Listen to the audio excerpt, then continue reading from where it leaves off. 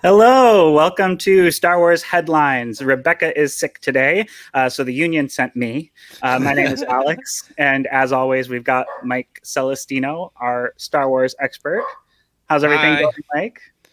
I had like a roller coaster morning where I was like depressed this morning, and then I conducted an interview for my podcast, and I was so geeked out and like giddy by the end of it. I was like super excited. And then I got sad about my old cat who died a couple years ago. So it's been like, A how are roller coaster you? morning, literally. Yeah, yeah. I'm good. Are you able to talk a little bit about the interview that's coming to Who's the Boss? Yeah. So siren just passed by. Sorry. As you may know, on Who's the Bosk this year, which is the Star Wars podcast from Laughing Place. I'm doing a Lucasfilm retrospective for the 50th anniversary of the company. It was founded in 1971 with the release of THX 1138. So throughout the whole year, I'm doing a retrospective of every major project that the company was involved with, starting with THX and then going all the way through to Strange Magic, which is the last thing I think that was developed under the George Lucas era before he sold the company to Disney. So this next week is going to be, we're up to More American Graffiti, which is the sequel to American Graffiti, which I had never seen before until this week. But I was looking for somebody to come on and talk about that movie, which is like fairly obscure. Not a lot of people really talk about this one, but I found this guy through my friends at another Star Wars podcast called Skywalking Through Neverland. They hooked me up with this guy, Mark Marshall, who is a producer. He's a film producer, but he got his start as a production assistant on More American Graffiti. So we talked all about that. But then I found out he was Steven Spielberg's personal assistant, like through the first half of the '80s and during the production of The Goonies, which Steven Spielberg was a producer on.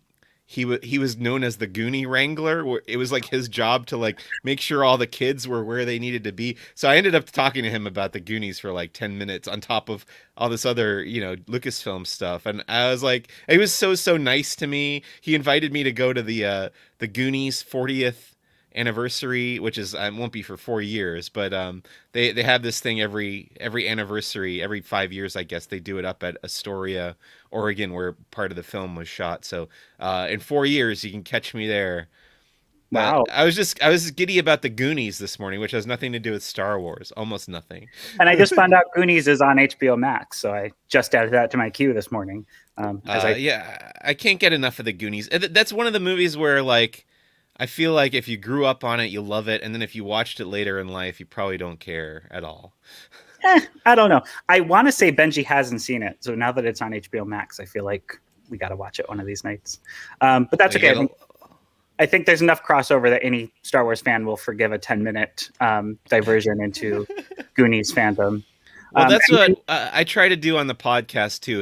It's mostly about Star Wars, especially this year. Though I'm trying to talk about some other stuff with the whole Lucasfilm retrospective, and then at the end of every episode, we talk about other media that we're consuming. Because I say Star Wars is the center of my pop culture universe, and then I just consume stuff all day long, every day to stave off the ennui. yeah, and with American Graffiti, you've been to San Francisco before, but have you been to the original Mel's where they filmed American Graffiti? I have not been to the original Mel's. I used to eat at Mel's Drive-In around the corner from my old apartment in Hollywood a lot. And I've been to the one in West Hollywood, and I know that there's one in Universal Studios Hollywood, obviously. And then I know there's some in the Bay Area, but I've never been to the original one, no. The original one, like the artwork on the walls, is a lot of behind the scenes footage of production on the first American Graffiti. I don't know if more American Graffiti filmed there too, but what really struck me was they have a little glass case where you check out, and they were selling sun bleached VHS copies of American Graffiti for like $5, and I wanted to buy one, but I didn't know what to do with it. It would have just gotten more sun bleached at home. But it was just There's like walking into Blockbuster, and like the oldest movie covers were like right. very faded. To answer your question, no, there are no scenes in the second movie that take place in Mel's Drive-In. Oh, Donna says that her cousin was an extra. hmm. That's really cool. In which movie, Don? In the first one or the second one? They filmed all night. And George Lucas lives right over there near Marin County. I think he's technically not in it. But are you ready to dive into our first headline? I am. I want to give you one more fun tidbit about American Graffiti. Oh, sure. I'm like putting off Star Wars talk as much as possible. The first American Graffiti movie takes place in Modesto, California, but it was not shot in Modesto. It was shot in Petaluma, California. The second movie, part of the second movie, takes place in Vietnam, and the Vietnam sequences were shot in Modesto, California. I found that to be very funny. That was something I learned during the interview. Oh, wow. That's very interesting. Donna said the first movie is what she was talking about. So. Oh, cool. All right, now it's time to talk about Star Wars. All right, let me get this going. And give me just one moment, because when I do this, I lose half my screen.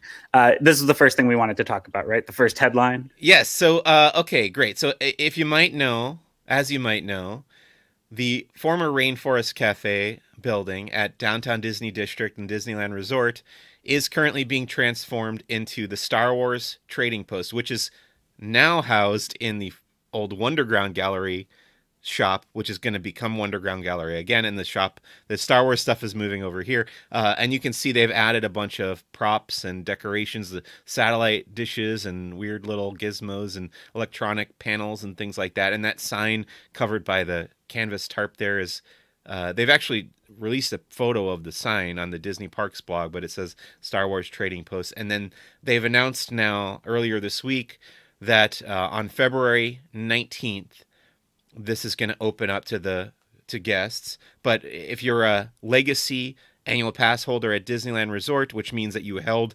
an active annual pass when the parks shut down in March of last year, you're a legacy pass holder. You can go and preview this on 3 days earlier on February 16th. But you got to sign up for a reservation, which I think are going to be available this coming Tuesday, the 9th. So you can go to the Disneyland.com website and compete with me to get a spot to be among the first people to check out this very cool looking and a great use of this space, because it reminds me so much of like the Massassi temples on Yavin in the first Star Wars film.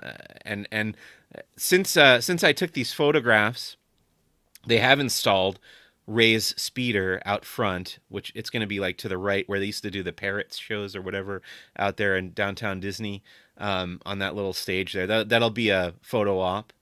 And it just looks really cool. I think it's such a great idea. This building has just sat unoccupied for a couple years now since the Rainforest Cafe shut down. Well, and in addition to those Star Wars worlds, it also looks like Machu Picchu. And Right. I know you get your perk as a Disneyland Legacy pass holder. Me as a Landry's Select Club member, do I get priority seating without a reservation?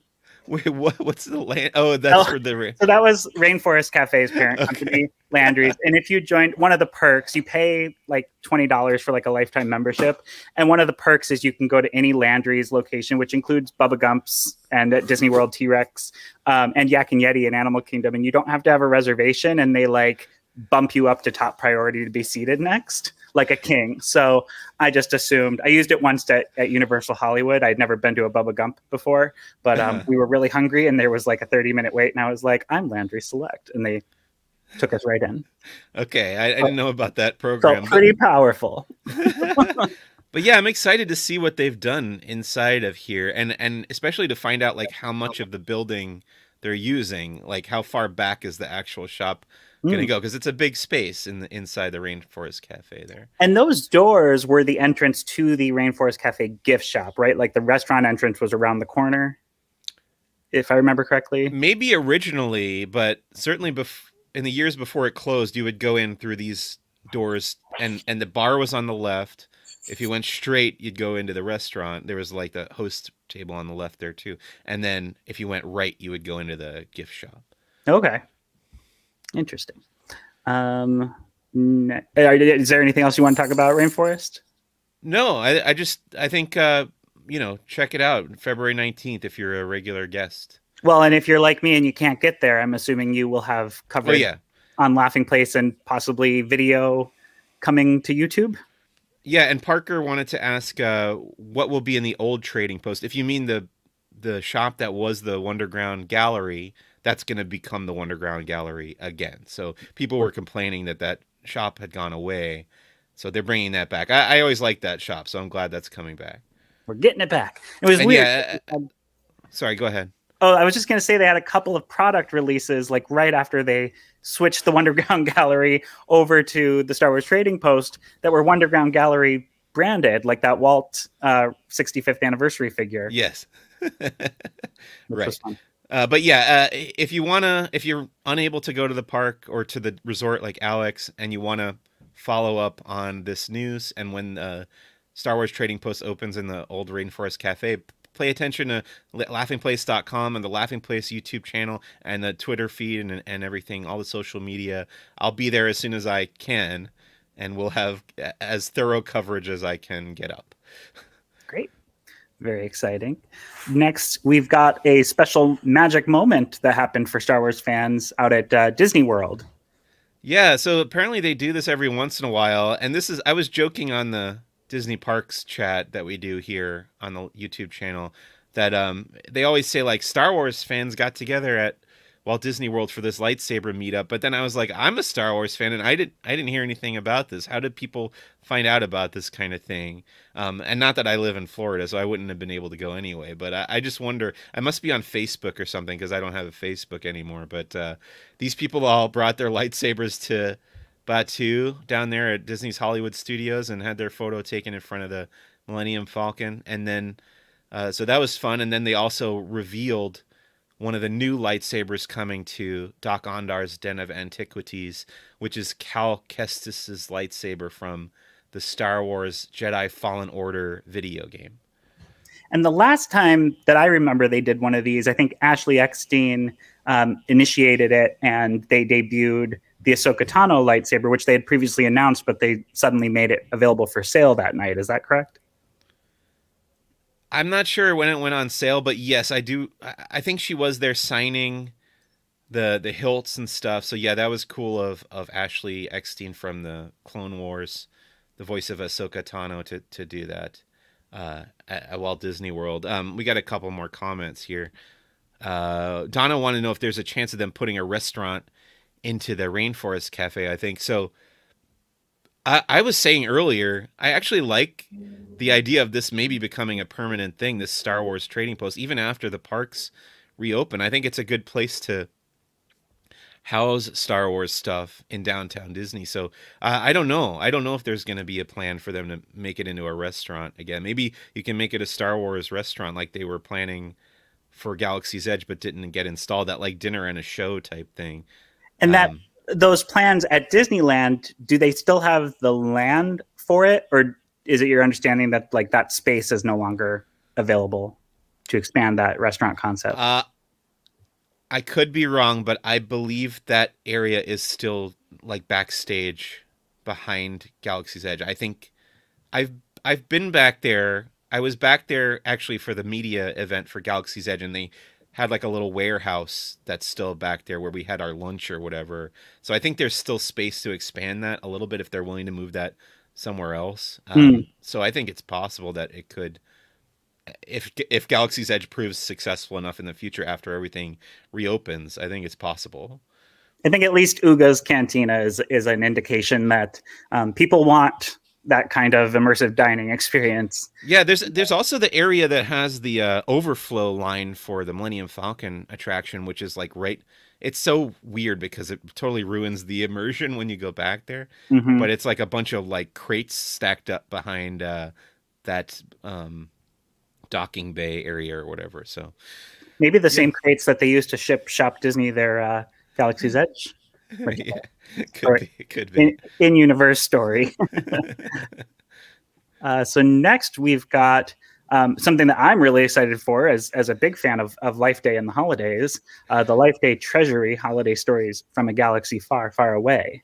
Yeah, it's funny. This past year, 2020, was the first year that I ever really celebrated a Life Day, because we made a big deal about it on laughingplace.com because everything was shut down. We didn't have anything else to talk about. So we really made a big deal of Life Day, which is the fictional holiday established in the Star Wars holiday special, which is it wasn't canon for a while, and now it's back to being canon because people keep mentioning it in The Mandalorian and Galaxy's Edge and stuff like that. And now they've announced this short story collection that's going to be a bunch of different stories from around the Star Wars galaxy, written by our pal Kevin Scott, who's been on my podcast, and George Mann, who's been on my podcast.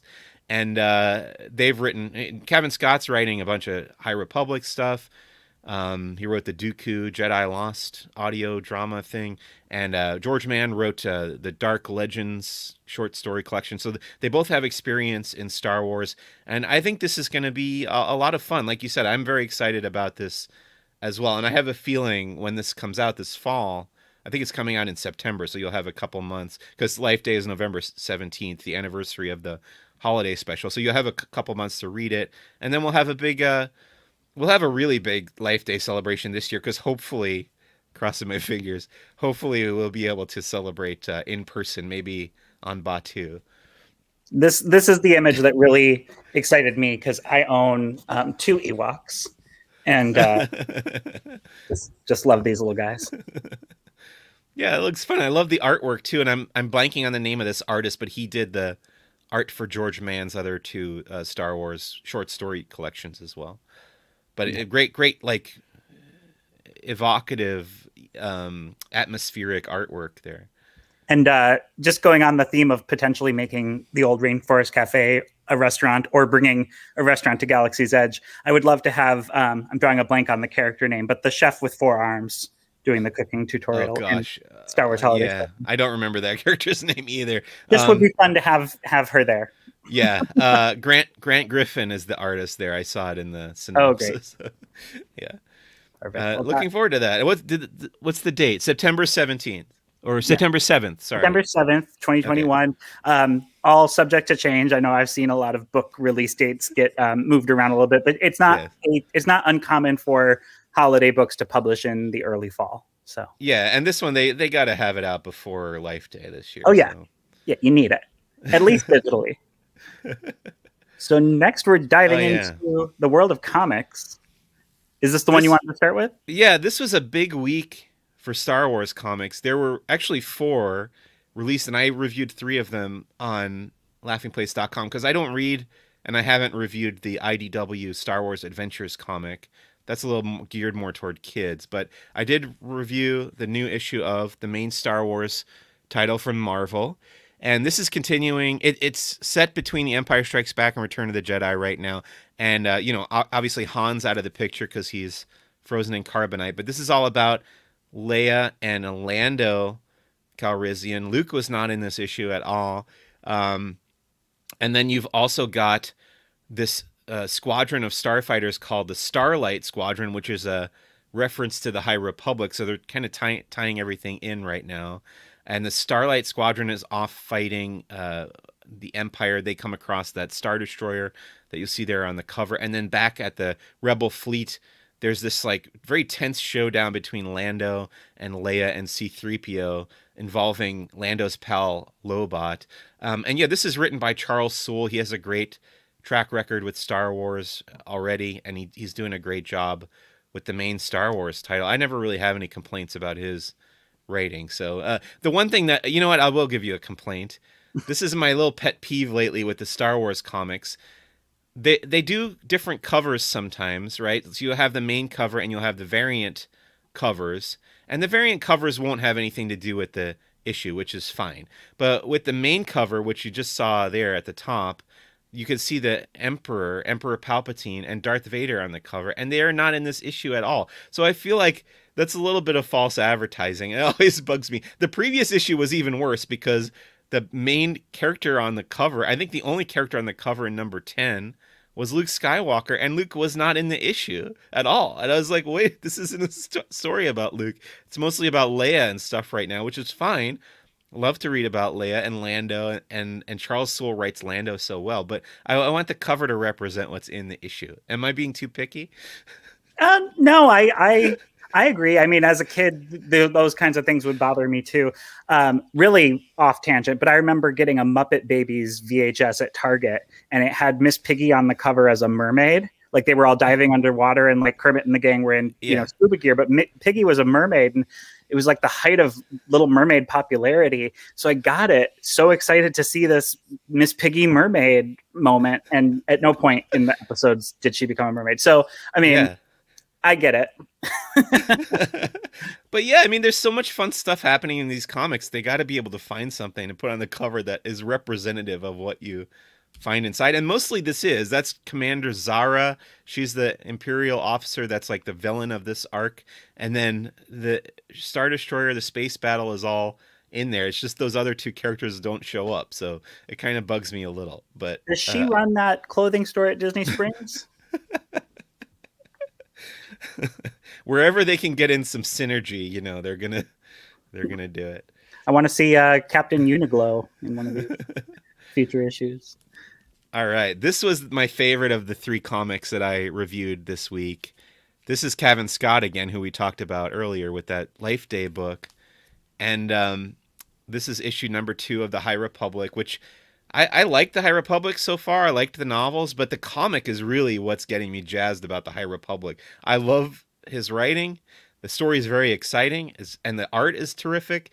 And I don't know, after this issue, I was like, oh, I can't wait to read some more. Plus, this guy on the cover here, his name is Skeer, Skeer, and he's a Trandoshan Jedi. He's the same species as my favorite character from the original trilogy, Bosk, who I named my podcast after.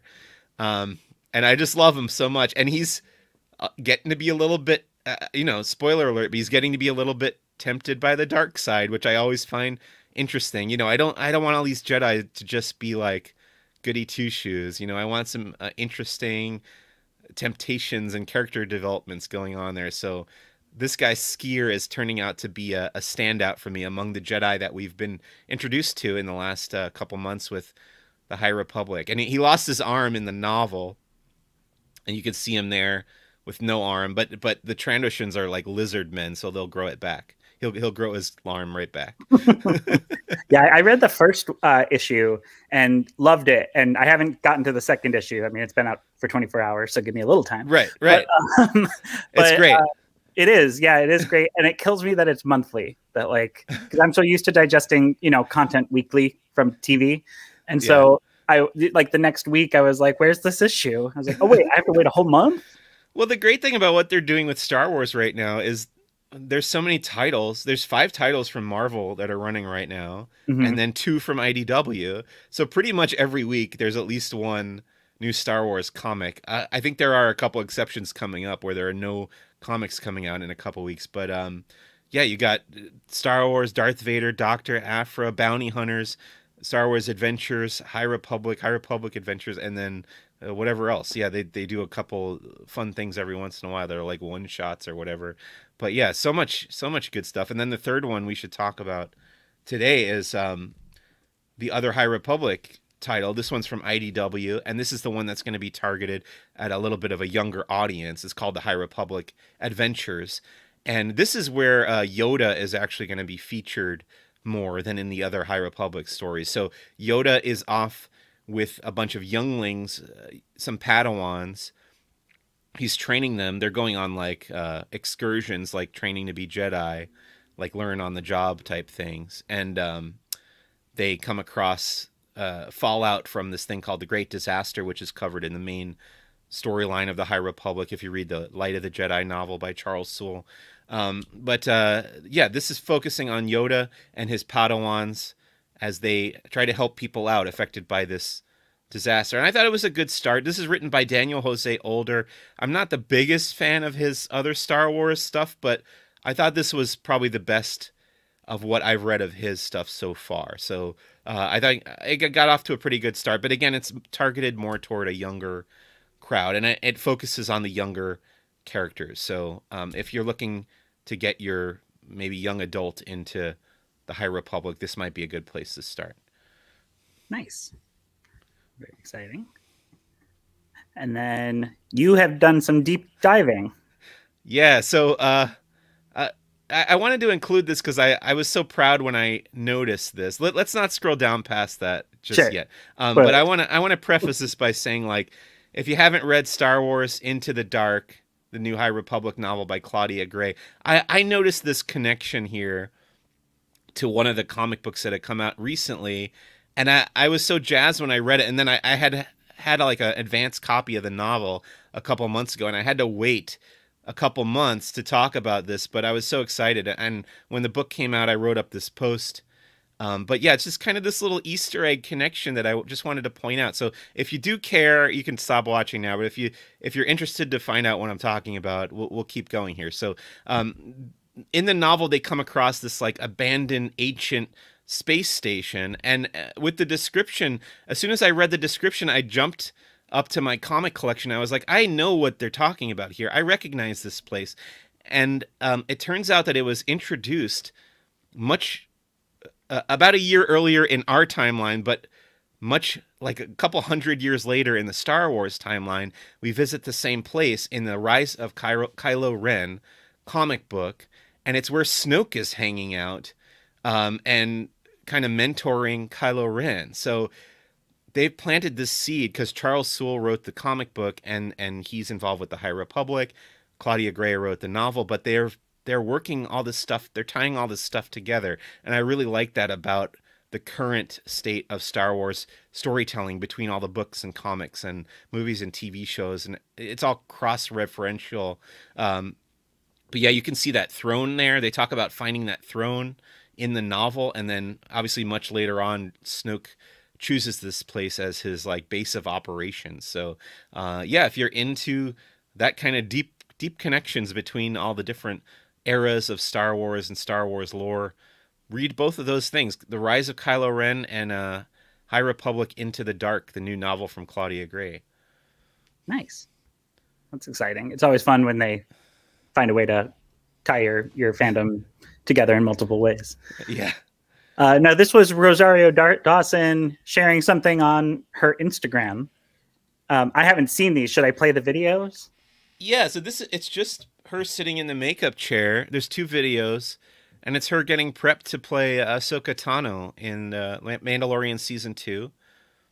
And, you know, it was very secretive, her appearance in Season 2, although it had kind of leaked through the Hollywood trade publications and stuff, which is a bummer. But it's neat to see how they go about putting on her makeup here. And there's a second one. Oh, yeah, there you go. I thought the second one had her putting on the... I think it does, because the end frame looks like that. Okay, yeah. So this is like really the final product with putting on the contact lenses and everything. But yeah, it's just another cool peek kind of behind the scenes.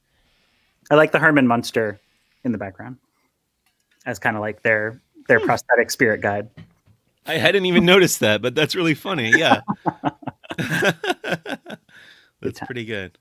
Nice. And then speaking of The Mandalorian, we found out that it has been nominated for the best TV drama TV series at the Golden Globes. Way down here, we got all the Disney ones. Here we go. So what's the competition? We got in the category The Crown from Netflix, Lovecraft Country from HBO Max, Ozark from Netflix, and Ratched, which is Netflix but produced by Fox 21 Television Studios. So if Mandalorian doesn't win, we want it to be at least be Ratched. I said earlier that I do nothing but consume media, but I have seen almost none of these other shows. I saw half of the first season of Lovecraft Country, but I have not watched The Crown. I've not watched Ozark, and I have not watched Ratched, which is a spinoff of the movie One Flew Over the Cuckoo's Nest. Have you watched any of these, Alex? I have watched the first 2 seasons of The Crown. I'm a little behind on all things Netflix, but I do enjoy it. And my understanding is this past season dives into the 90s and particularly the introduction and death of Princess Diana. So I think that drew a big audience for Netflix on that season. Okay, well, I'm sure they're all good, but we're rooting for Disney Plus and The Mandalorian there. Absolutely, yeah. Sure. That's the one I think everybody watching the stream probably wants to win. I hope so. So that was the one Star Wars Golden Globe, but also I think the one Star Wars video media content from 2020, right? Yeah, well, certainly the only live action. We had the Clone Wars Oh, that's right. The season animated 7. Yeah, grand finale. right. Alright. Disney has released new Amazon Kids Plus voice skills, which I don't even understand half of I that. okay, I was looking over this earlier and I could not figure out what this is or what it means, and it made me feel very, very old. I was like, okay, it's a Frozen sing-along thing, fine. But then C3PO translates and it said like C3PO will teach you how to speak Wookiee or something. Like I didn't understand. Yeah, exactly. I don't get what this is. I don't know. If you want to look into it more, maybe you can figure it out. What do you think, Alex? Do you have any inkling of what this is? I'm gonna guess Disney has released new Amazon. I don't even know what Amazon Kids Plus voice skills would be. I'm guessing it's through Alexa, and I'm guessing the Frozen thing is just play in summer and without the lyrics and give me the words. C3PO translates. I'm gonna guess you can make noises, and he will pick like random 8-ball style. Anthony Daniels got paid a little bit of money to record some new lines. Yeah, I don't know. I don't get it, but you can look into it. Yeah, Mac? so Frozen Sing, you can choose over 10 songs from both Frozen films. C3PO and SD89 will teach kids key phrases in Shriwook, which is the Wookiee language. And droid speak. Yeah. You can then speak to characters like Chewbacca, R2D2, BB-8, and more. Fair enough. Mac, our pal Mike Mac wanted to say that he's okay with the Mandalorian winning this year, but next year there's going to be some Marvel competition. You got a lot of Marvel shows: WandaVision, Falcon and the Winter Soldier, Loki coming up. What If? So yeah, I'm sure that will be the case. Yeah, I think WandaVision, based on critical reviews, is probably a likely. You know what I love. I love when critics love a show and the audience just hates it. Yeah.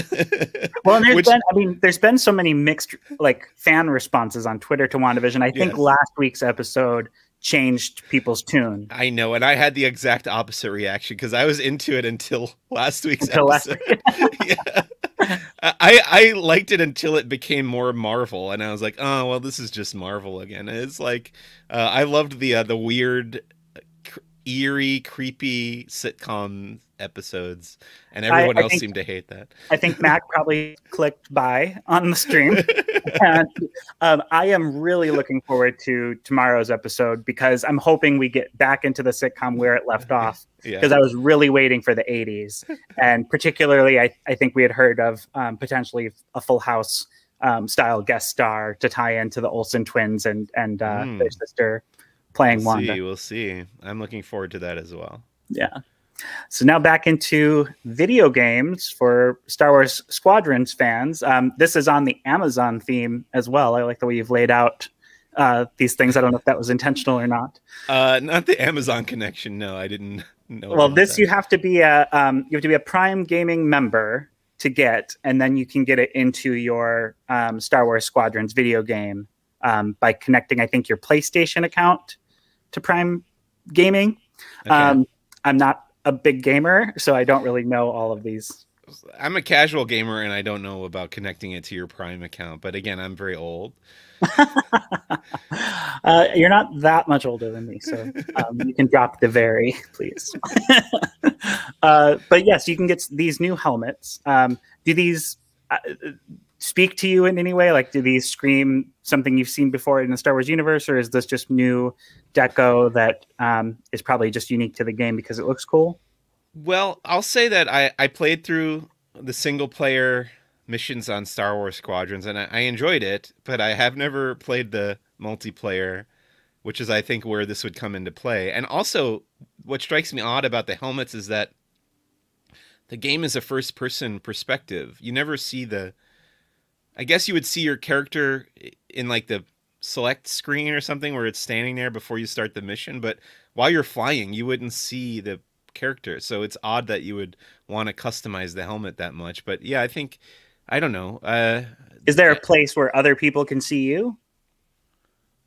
I Like, guess when they fly past you, they might see you through the cockpit if it's that detailed. But again, okay. I haven't played the multiplayer because again, I am an old person. I don't like interacting.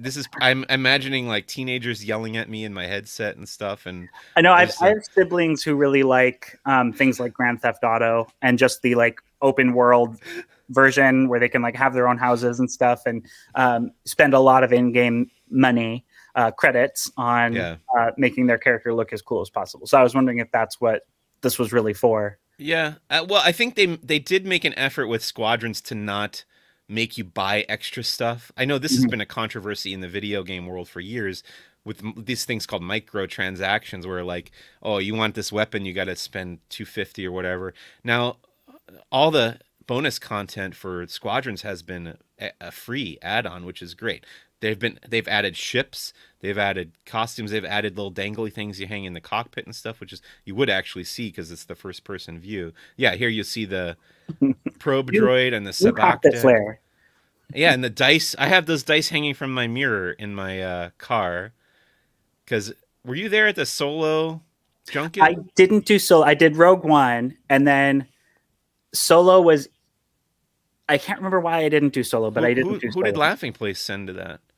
It might have been Benji, might have even been Jeremiah. I want to say Uh, it was I was traveling, which was why I yeah. couldn't go to Solo. Oh, yeah, well, they gave us those dice, which was before they were available for sale or whatever. But now you can get them at Galaxy's Edge. But yeah, now you can put them in your cockpit for Squadrons. Yeah, I think it's pretty neat. But again, I haven't picked up the game since the fall when it came out. I'm sad You to can say. you can play Sabacc, or at least lay your Sabacc deck out. Yep, nice look. That looks like actually looks like the box of the Yeah, sabacc deck that you get in Galaxy's Edge. yep, it's pretty cool. So that's everything for Star Wars Squadron. Star Wars Mission Fleet is a new animated short shows. Do we want to play this video? Is this a trailer?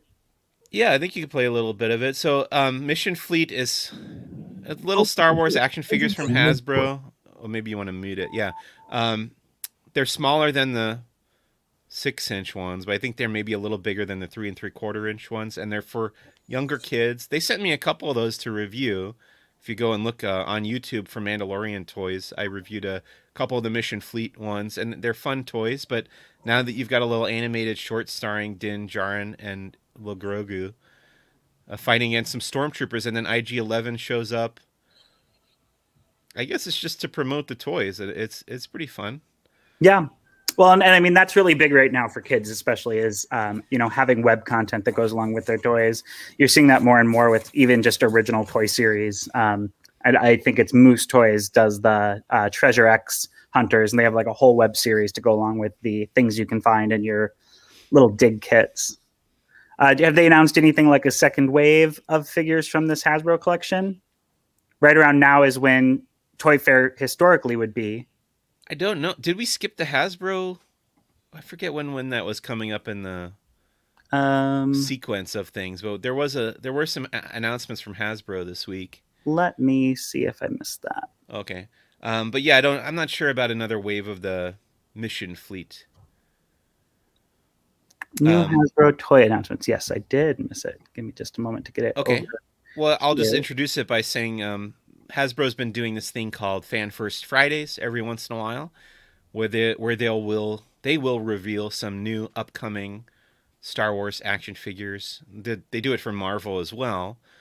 But this past week, we learned about some new figures coming from the Clone Wars, from the Bad Batch animated series, and Return of the Jedi and stuff. So if you scroll down there, we can go through the individual announcements. So these are in celebration of Lucasfilm's 50th anniversary, and they are the 6-inch Black Series figures with the same molds that they've released before, but they painted them to look like the original Kenner Star Wars action figure. So Greedo is painted to look like the incorrect colors that were on the original toy, and same thing with Obi-Wan there, and he's got that like vinyl cape that would have been on the original Obi-Wan figure, which is fun. And then the Jawa has the cape, the cloth cape from the original figure. So that they have the similar mold that we've seen recently, but different paint schemes and stuff.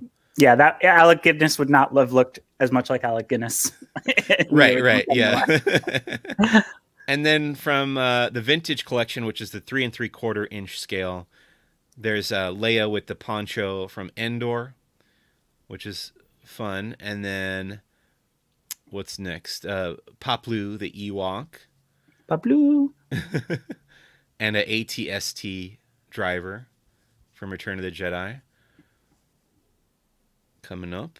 And then this is a re-release of Qui-Gon Jinn in the 6-inch Black Series, but it's now on a card back that represents what the now old figures from 22 years ago when the Phantom Menace came out. The smaller scale figures came on those style of card back. Same thing with the Mace Windu. This is super nostalgic for me because this was my my younger siblings' era of Star Wars, and they had all of this stuff. It came with those like little microchips with like 1 or 2 phrases, and I remember the one that was the most annoying was "I'm a person and my name is Anakin." Yeah, you had to buy the comlink thing to play the microchips. The great thing about those were you could use them as stands, like they had the little pegs on them, and it would fit in the character's feet. Yes, that's correct. We've also got Darth Maul from season 7 of the Clone Wars, and there was a Ahsoka Tano also from season 7. There he's got the robot feet, and then Ahsoka as she looked in that most recent season on Disney Plus. That's in the 6-inch Black Series line, and then this is going to be from the Bad Batch, which is the new animated series coming up later this year, and it's called what is it called? Elite Squad Trooper. Yeah. So yet another trooper to buy and build up your troops. You can get as many of them as you'd like. As Hasbro will remind you always. And then these figures were announced previously. These are actual members of the Bad Batch, but now they've revealed what the packaging is going to look like for the Black Series. And then they teased future Black Series characters. Another Bad Batch member, I think his name is Tech. Then you got Ara Singh, the bounty hunter from the Clone Wars, right? She first appeared in, I think she was first in Attack of the Clones, or maybe not. Maybe she first showed up. Yeah. I'm pretty sure it was episode 2, and she and Star Wars weekends at Hollywood Studios would just kind of like lurk around and with those extended fingertips. Right. And so when I think of her, I just think of like being in line for something and her just kind of like walking through with her crazy fingers. Right. And then in Solo, a Star Wars story, they revealed that Woody Harrelson killed that character. So off screen, maybe we'll see that eventually in some ancillary material. Third one there is Zero, a droid from The Mandalorian, and also Casca Reeves, another Mandalorian character from The Mandalorian, and finally Lando Calrissian in his general uniform from Return of the Jedi, making his way to the Black Series. General Smooth. Yeah. And then the vintage collection, the smaller scale, is going to get IG-11 from The Mandalorian and Lando in his blue cloak from The Empire Strikes Back. Yeah. That's it from Fan First Friday from Hasbro. Awesome. Well, sorry No problem. Before, but, I mean, this was a better segue anyway, talking about the mission fleet into the Hasbro figures.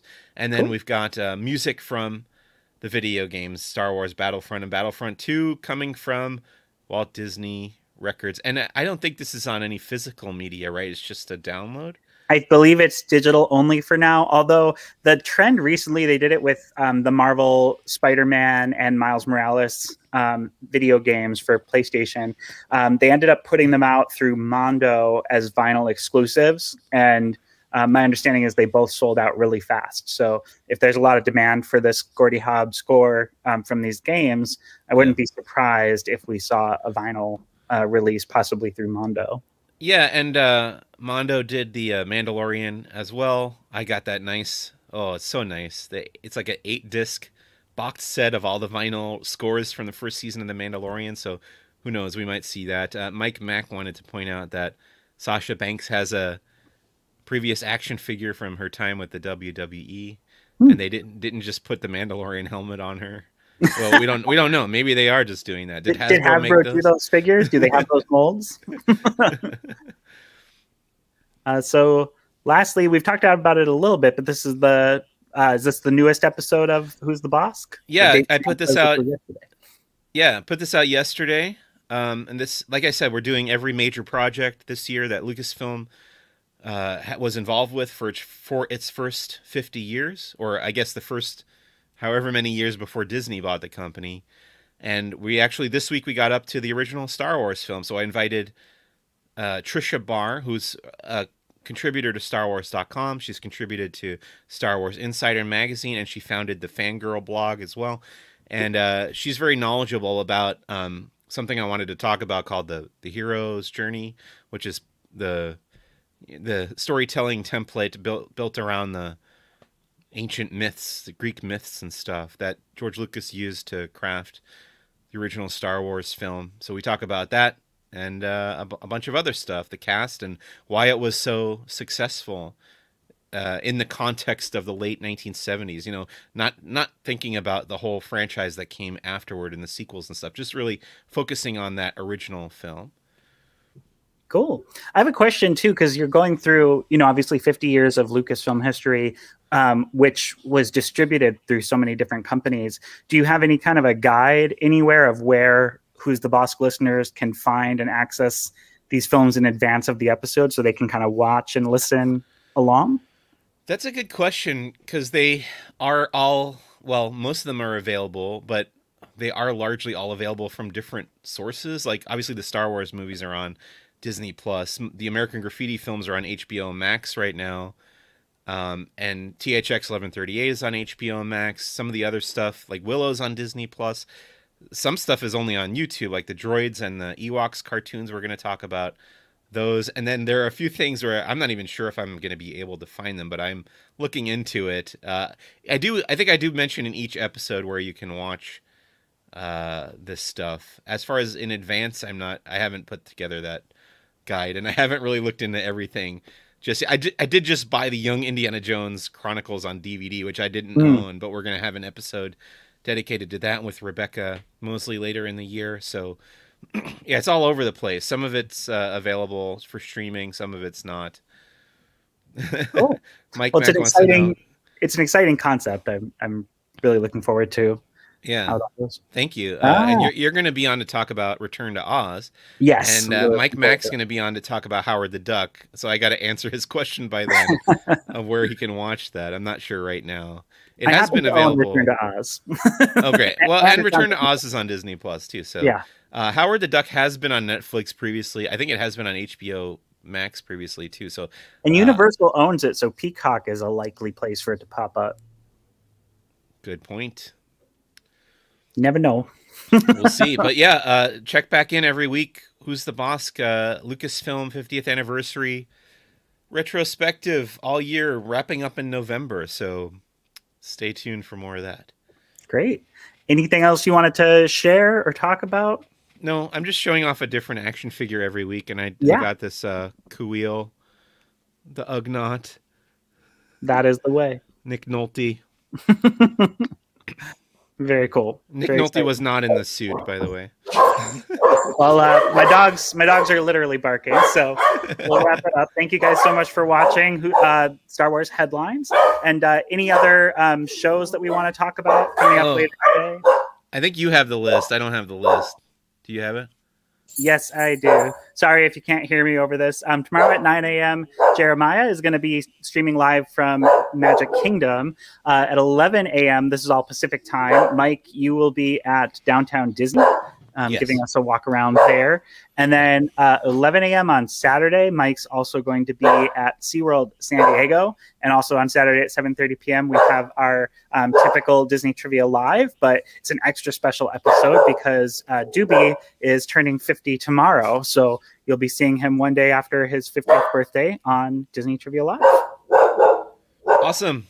Thanks, Alex. Thanks for joining me today. Thank you for having me. And everybody, Rebecca will be back next time, so you'll see a much prettier face on this side of the screen.